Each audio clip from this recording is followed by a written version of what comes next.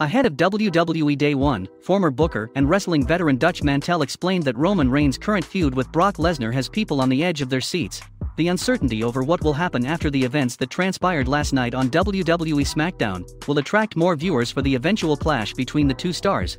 After months of doubt and questioning, Roman Reigns asked Heyman one final time to clear himself of any suspicion and reveal why he was protecting Lesnar. Heyman responded that it was the other way around, and he was protecting Reigns.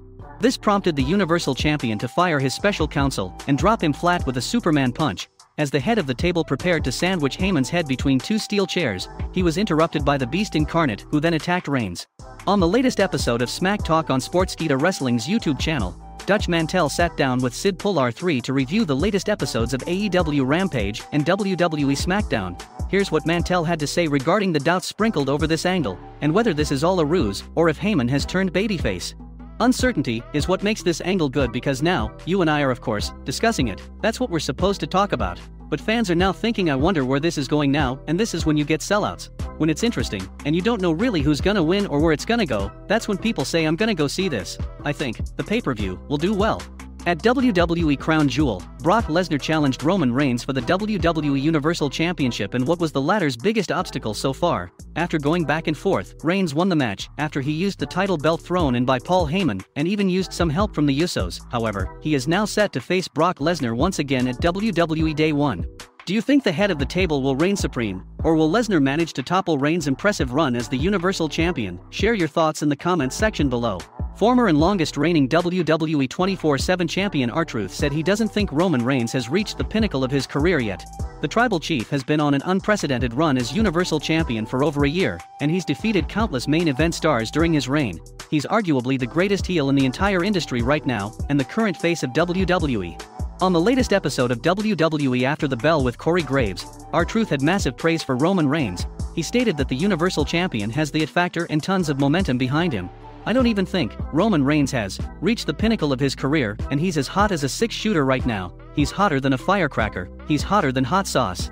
He's matured so much. I've seen him succeed to levels and levels. He's bridged gaps, and he has that it factor all around him. Man, inside and out, he has the it factor. Roman Reigns is one of the most dedicated superstars in WWE, and his work proves it. He has significantly improved on the mic and in the ring. He found a character that fits him, and he's portraying it perfectly. WWE veteran R-Truth opened up about Roman Reigns' work ethic, stating that the head of the table is always trying to perfect his craft. I've seen him come up with promos in his head, we're driving, and he's constantly working, man, constantly trying to perfect his craft.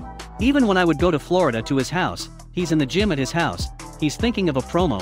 What do you think of this idea right here? He's a guy that I know for a fact 24/7 he's trying to perfect his craft and take it higher than it can go.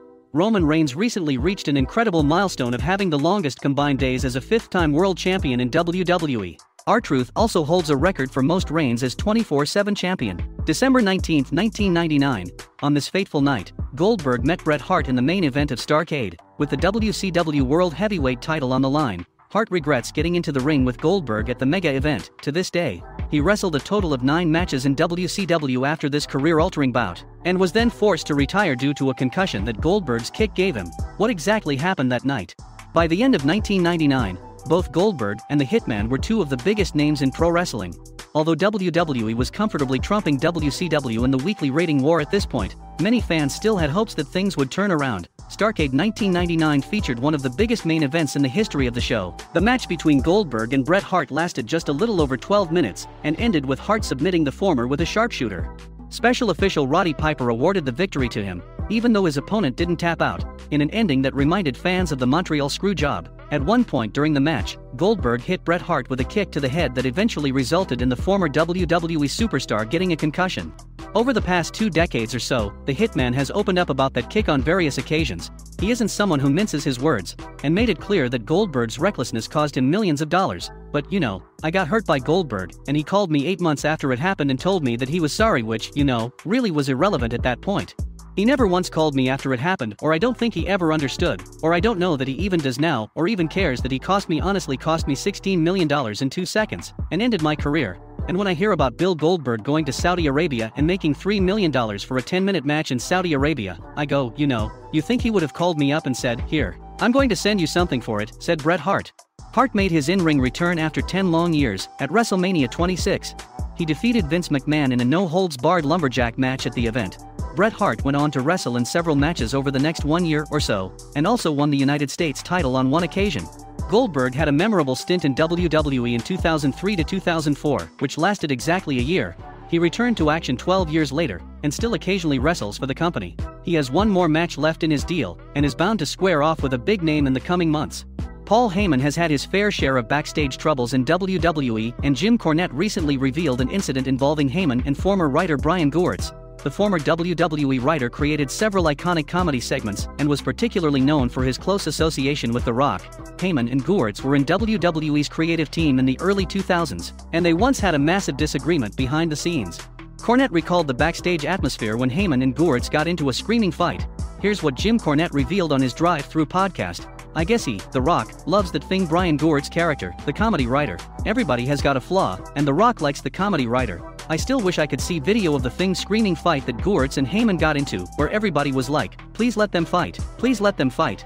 We got to see this. It was over wrestling because Gewirtz is a thing comedy writer whether you like him or not. Everybody's on different sides of that fence. Heyman's a wrestling guy, so I could see that being enough," said Cornette. Paul Heyman left WWE in 2006 and returned in 2012 when Brock Lesnar made his way back into the company. The WWE manager has taken up multiple roles in the company ever since, and he is presently in the midst of one of the hottest storylines in all of pro wrestling. Roman Reigns recently even fired Paul Heyman on SmackDown, and WWE is expected to book a few more twists in the ongoing Universal title program with Brock Lesnar. WWE Raw certainly needs a surprise or five to make the show exciting again. The show suffers from being an hour too long, and without a few twists and turns along the way, the audience numbers may simply keep declining. We know that when it comes to on-ground events, the Red brand isn't packing houses like it once did. Yes, over 1 million TV viewers tune in every week in the United States. But even that number is a pale shadow of the numbers that WWE Raw used to once garner. Do not forget that there is now another player in town called AEW. Sure, they have a way to go before they catch up to WWE Raw, but the gap is closing. With the kind of competition prevalent in the marketplace right now, things need to, no pun intended, hit full gear. The crux of the matter is that the Monday night show needs a few surprises in its weekly fare. Yes, Paul Heyman was fired by Roman Reigns on WWE SmackDown this past week. But could this open Heyman's schedule to take on new clients? Could he conspire with Bobby Lashley on WWE Raw in an attempt to dump MVP for him? This tease could go a long way if the eventual plan is to do Brock Lesnar versus Bobby Lashley. This is a match that fans have been clamoring for on social media, and the setup could happen as soon as WWE Raw this week. It also allows MVP to potentially approach a new client to mentor, someone like, say, T-Bar. In this manner, the entire landscape of the Red brand could see a massive overhaul.